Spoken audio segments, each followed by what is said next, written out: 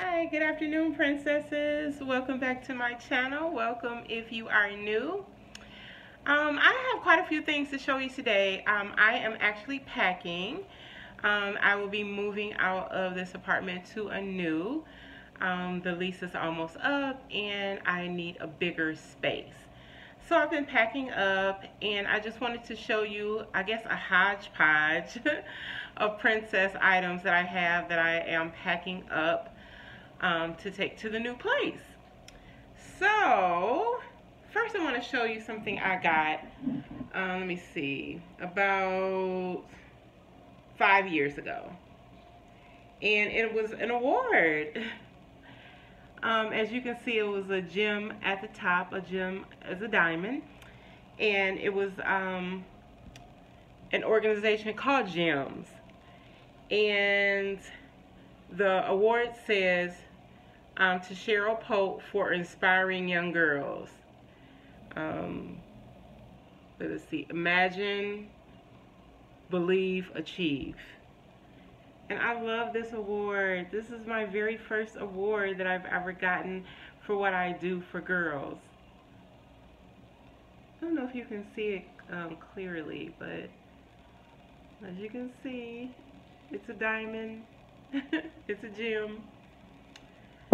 Okay, secondly, I want to show you these. These are the things I got for, like when I do book signings. So they're like table centerpieces, but I put one on each end of the table because I have two. Yep. Some of these things you may have seen before. Like I said, I'm packing, so I know these are new though. This is Lip Smackers lip gloss, Frozen 2, and this will go in some of the bags at the Winter Wonderland Princess Ball. That's coming up. This is the last week to purchase tickets, so get your tickets in, guys, if you're in the Metro Detroit area. This is lip balm, and I think there's 10, yeah, 10 in a pack. And this will go in the bags of the younger girls that don't wear gloss, but they would like their lips moisturized, so this is lip balm. And it has different princesses on the front. Alright. This right here, you may have seen before, I'm not sure. But this is also lip gloss. And it has the little, I guess you can say wand adapter to put on your lips. Another Frozen with Elsa and Anna on the cover. Yep. This right here is Frozen Bowling. It has a little ball right here, and it has 6 pins with the characters Elsa and Anna, and on the thing. I thought it was Hans, but no, it's just Elsa and Anna on the pins. This right here is relatively new. I got these from the dollar store. They're stickers. They're in the shape of hearts, but I use them for my princess events. I took these for my last book signing, but I never got to use them, so I'll use them again. This right here are Disney princess stickers my best friend sent to me. She always supports my brand. I love her. Love you, Lori.